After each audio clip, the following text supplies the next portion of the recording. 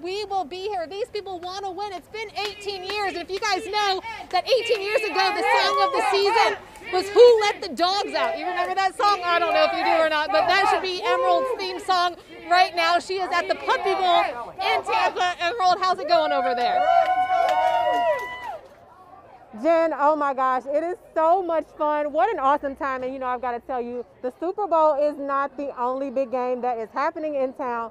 We had the very first annual Puppy Bowl that happened right here at Pups Pub. You know, it has been such a wonderful time. And we've got some really cute little ones here. This is Ellie. Everybody say hi. Isn't she cute? So this is all for a good cause, though. Let me get my mask up here.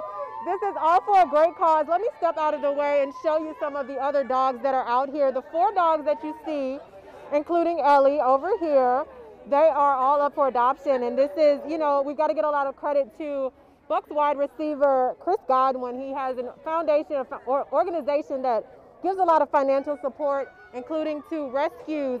And so they do a lot of background checks before they send any of these lovelies home. And word is on the street that 2 of the 4 puppies that are up for adoption do have a forever home, and they're gonna get everything checked out to make sure everything is good. But you know, there are still 2 more that still need to go home with someone. So if you're interested, make sure you check out the Chris Godwin Foundation. Back to you guys.